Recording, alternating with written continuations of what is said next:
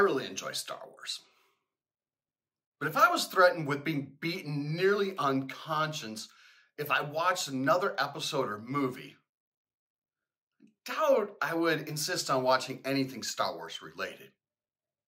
Oh, I really enjoy it, but I'd rather have more time with my wife, my children, be of service to the congregation I serve.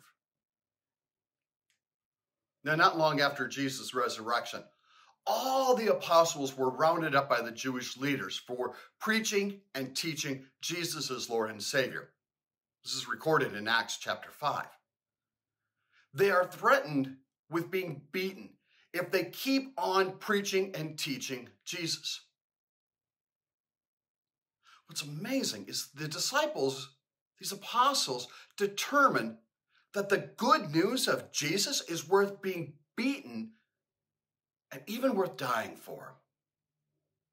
They did not stop when their lives were threatened, but they preached Jesus Christ and Him crucified until they were killed on account of Jesus. See, the good news of Jesus is of such value, so absolutely reliable and true, that people have been willing to die for it. Star Wars is fiction. I can't imagine a single person willing to die for Star Wars or anything fictitious made up. When something is true, when there is evidence beyond refuting that something is trustworthy and believable,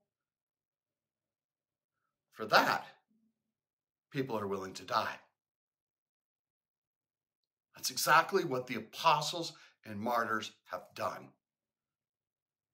They have died rather than denied Jesus.